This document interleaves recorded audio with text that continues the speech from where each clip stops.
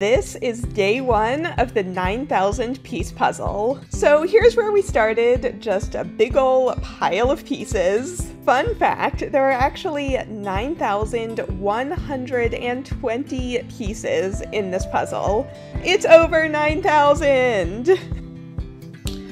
One down, 9,119 left to go. So, okay, this was just a sorting day. You really can't start working on this puzzle until you have sorted every single piece. Oh my god, there are so many pieces, it never ends.